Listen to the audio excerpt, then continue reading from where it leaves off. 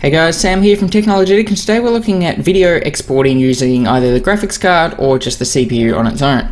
I'm using Adobe Media Encoder CC 2015, the latest version as of March 2016.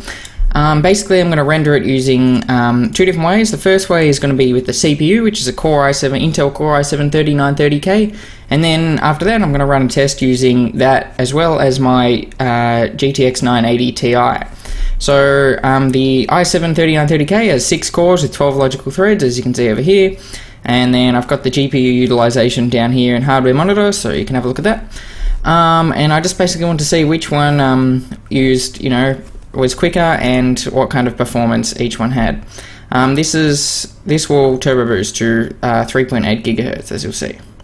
So let's render this out. It's just the DJI Phantom 3 review that I did, and it goes for about 13 minutes at 1080p.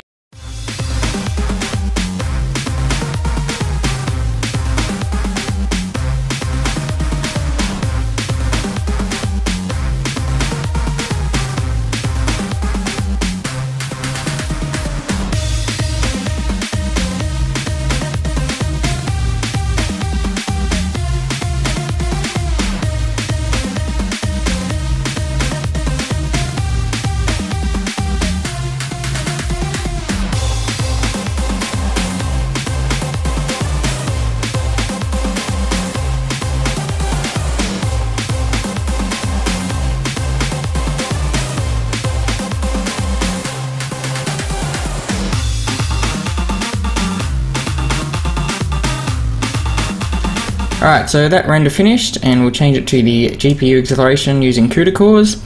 That's using the GTX 980, and we'll just go ahead and reset that and run it again.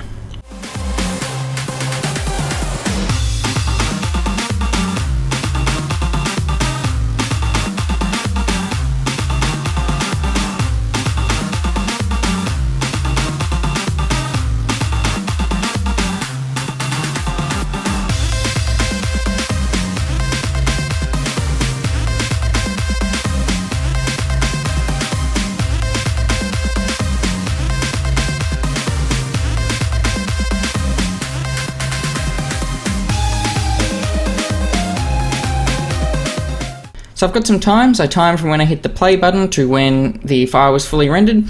For using the CPU, the i7-3930K, it took 16 minutes and 44 seconds, and then for using the GPU to accelerate that, it took 12 minutes and 11 seconds. So it took 27% less time to use the GPU to accelerate it. So with that conclusion in mind, it does, I guess, speed it up, but I'm not sure if that's worth the nearly $1,000 the 980 Ti cost, and I imagine you get less results using a lesser graphics card, obviously. With that said, I do have a fairly beefy 6-core processor, so that would help with it. Maybe if you had a lesser CPU and a greater GPU, you would get a bigger difference in times. But with that said, it still increases the or decreases the amount of time it takes to render a video, so it is helpful to have that there. Thanks for watching this video. If you enjoyed it, please hit that like button and subscribe for more videos like this.